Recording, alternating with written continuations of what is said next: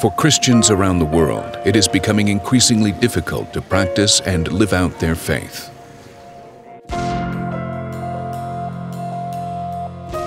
In many places, our brothers and sisters suffer for their love of Christ.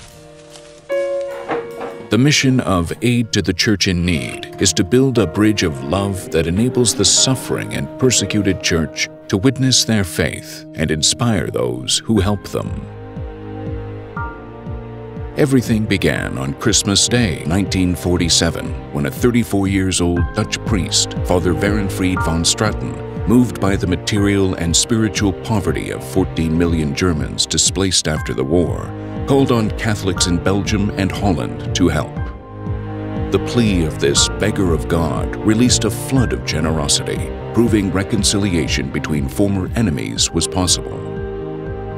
The success of this appeal later enabled him to turn to the needs of Christians suffering severe persecution behind the Iron Curtain.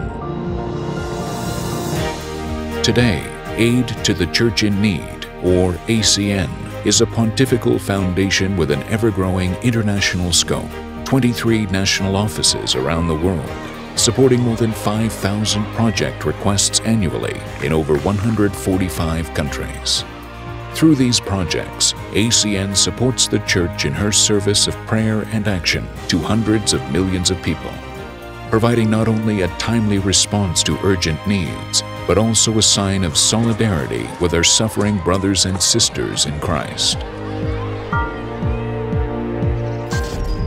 Nowadays, a huge amount of this help is needed in the Middle East, where the Christian presence is facing an existential threat.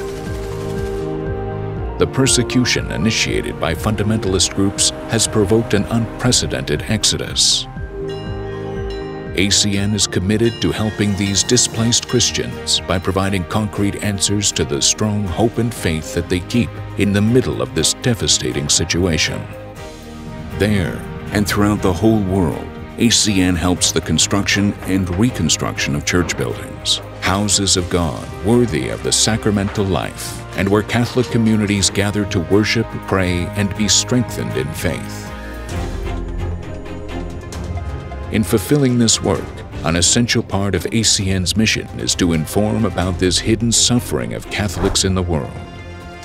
ACN produces and distributes internationally 2 comprehensive publications: The Religious Freedom in the World Report, an analysis addressing the threat to religious liberty in 196 countries, and The Persecuted and Forgotten Report, an assessment and classification of those countries where Christians are persecuted and oppressed for their faith.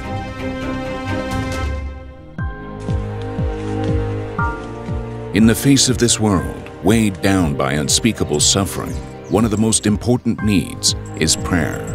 ACN supports contemplative sisters, allowing them to open with their prayer for humanity, a powerful wellspring of God's love.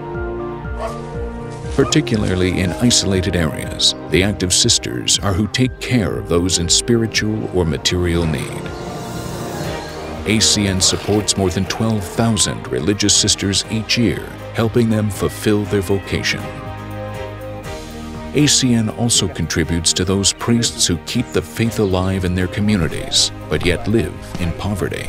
Annually, 43,000 of them receive Mass stipends from ACN's benefactors, who request Eucharistic celebrations for their intentions. These testimonies inspire courageous young men to offer their lives to serve the Church. But in poor areas, answering this call is a difficult journey. To alleviate this need, every year ACN supports the formation of approximately 13,000 of these future priests worldwide. Where the faithful cannot go to the Church, ACN helps the Church go to the faithful by providing the necessary transportation for priests, religious sisters, and catechists to minister in the most remote areas. To help teach the Gospel, ACN supports the translation, printing, and distribution of more than 51 million copies of the Child's Bible in 190 different languages. For many, this colorfully illustrated catechism is the only book they will ever possess. Aid requests come not only for books, but for Catholic radio and television stations, as well as for the training of qualified staff who are supported by ACN to help spread the gospel in the media. The cross, the sign of God's promise, has guided the pastoral work of aid to the church in need.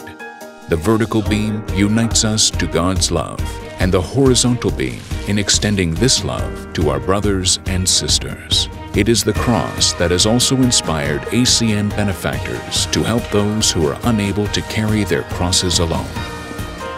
They are being tested in faith. We are being tested in love.